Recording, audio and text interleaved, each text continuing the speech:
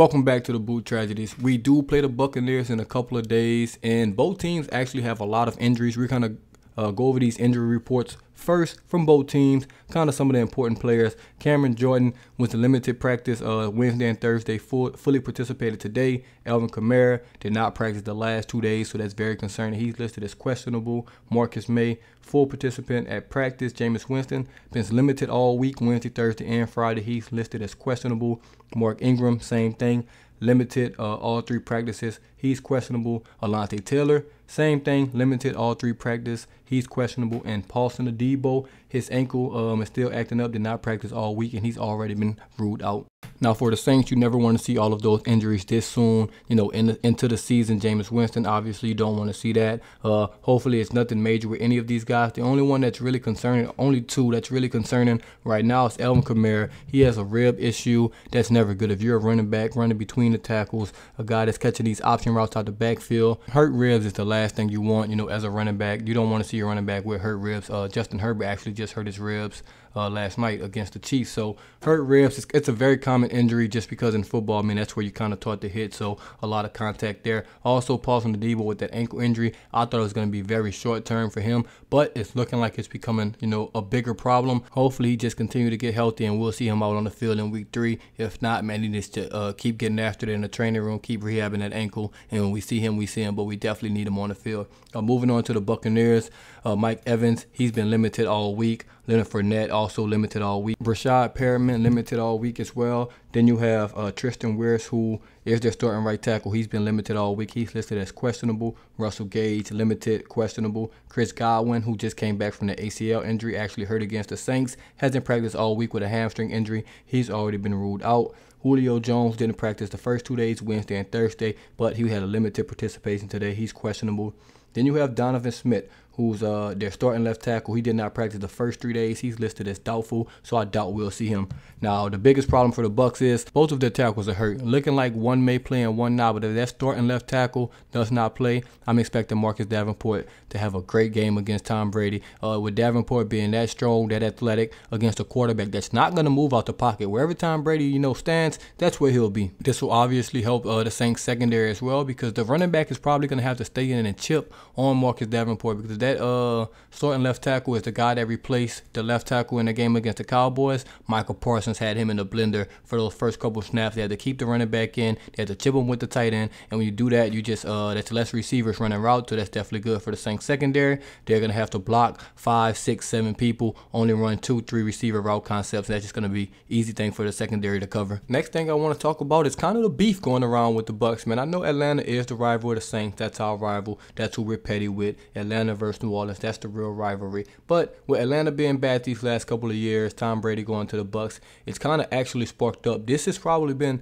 more heated than the Falcons in the last 2 years. Like I said, obviously it's not replacing the Atlanta rivalry, but since both of these teams are good, it just means more in this game. If you just look at everything that's going on, obviously you have Marshawn Lattimore versus his son Mike Evans. That's going to be a thing. And that's not even the only receiver cornerback battle we'll be going up against, man. Carlton Davis had a lot to say about Michael Thomas when Michael Thomas was out there playing on one ankle. Obviously had the ankle injury. He wasn't really 100%, but he was still trying to go out there and give it his all. He was held catchless against Carlton Davis, so Michael Thomas is going to have something to prove. He also was playing with Drew Brees at the time, which his route tree was limited. That's why he got that kind of the name slant man and slant guy, whatever the hell they want to call him. But now, as you can see in the last game, his route tree is already opening up. It wasn't really slants involved. It was back shoulder fades. He had some out and ups. He had he had a 15-yard deep in a route. It's so many routes he's going to be able to run with Jameis Winston that he couldn't run with Drew Brees, just because Drew Brees was aging.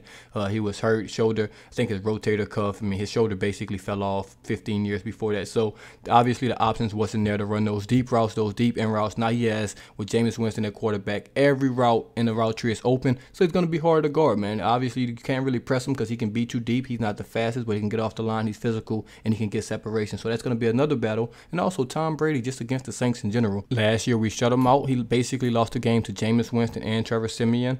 Then we shut him out 9-0 at Tampa Bay. He didn't like that. Remember, he came to the sideline. He was either talking trash. I forgot who was to. Was either Nielsen or Dennis Allen. I just don't quite remember who it was, but he definitely didn't like, that game against the Saints. Godwin was hurt that game. He was frustrated, didn't score, threw a pick to Gardner Johnson. So he's definitely going to have it on his mind to beat the Saints this upcoming Sunday. I truly believe the Saints is the only reason he came back out of retirement. Yes, he beat us in the playoffs, but to go 0-4 in the regular season against the Saints, I think that just eats at him. He's a competitor. He really, really wants to beat the Saints in the regular season because he feels like it's a blemish on his resume. Obviously, his resume is basically perfect, but he can't beat the Saints in the regular season while he's at Tampa, so he definitely wants to do that. So it's definitely going to be a good game between the Saints and the Bucs this upcoming Sunday. For sure I'm rocking with the Saints. I do think it'll be a kind of like the Atlanta game in a scoring range. I think both defenses are good, but I don't think they're as good as they were last year. I think that with the injuries on offense, who knows what's going to happen. But if a couple of those guys are healthy, I can see the Saints, winning about 24-21. Something. I think it's going to be a close game, man. It's going to be who can create turnovers, who cannot turn the ball over. That's just how these games been coming, man. Tom Brady has turned the ball over against him. Remember, he fumbled trying to be Michael Vick for some reason. And that's when Gardner Johnson got in his face. He's thrown picks against the Saints. He threw a pick 6 to P.J. Williams. So the Saints have been able to create turnovers, have been able to get pressure on him. If we do those things, we'll win this game. Quick intermission right here, man. If you're new to this channel or you've been following this channel, you just forgot, hey, click that subscribe button, turn those notifications on so you won't miss a video from DaBoot Tragedies. Join that Discord. Links are in the description. Follow me on Twitter. Join the Twitch channel as well, man. It's a lot of links in there. Click all those. Join those things up. Follow those people. And now back to these Saints vs. Bucs. A couple of guys I'll be looking forward to for kind of bounce back games or just continuing progress where they are this season. Number 1, Cesar Ruiz. He's going to be just listed every game.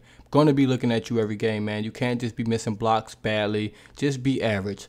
That's not a lot to ask. I just need him to be average to above average, and that'll take care of itself. The line is good enough that if he's average, we're going to be good. Also, if Alvin Kamara plays, we're definitely going to be looking at him and Jameis Winston, how they're moving around. Michael Thomas, first full game in a long time. Let's see how he responds in this next game. Let's see if he's still moving with the same fluidity. Let's see if he got that same sharpness. Let's see if he got that same hunger, which we already know how that's going to be. So we'll be looking at Michael Thomas as well on the offensive side. On the defensive side of the ball, defensive line, everybody out there. Kentavious Street, Shad Tuttle, David Onyemata, Cam Jordan, Marcus Davenport. Hey, that offensive line from the Bucs did not look good against the Cowboys. We'll see how this defensive line look after getting their butts kicked by the Atlanta Falcons. Also in the secondary, Mike Evans, Marshawn Lattimore, talked about that. But let's not forget these safeties. Marcus May and Tyrann Mathieu. Let's see those guys. Marcus May had a very, very first game with the Saints. Very, very good game. Tyrann Mathieu had a solid game. Let's see if we can get more from him. See if he can be around the ball more. Did recover a fumble. So let's just see what he can give us. Also, last but not least, Bradley Roby. Don't think he had a good game in his first game. He would probably say that if he was asked, did he had a good game? He know he didn't play well. He's going to have to step up. He's probably going to be going Julio if he's healthy, or Russell Gage, somebody. It's going to be a good receiver over there, so we're definitely going to need him on top of his game. And also the linebackers. Pete Warner, I think he played solid in moments, had 13 tackles, but he didn't play the best game of his life. And Demario Davis, I don't think he played a great game at all by his standards, so I'm expecting him to play better as well, man. Let me know what y'all looking for in this Tampa Bay New Orleans game. Final score predictions in the comments below, and as always, this DaBoot Tragedies. I'm out.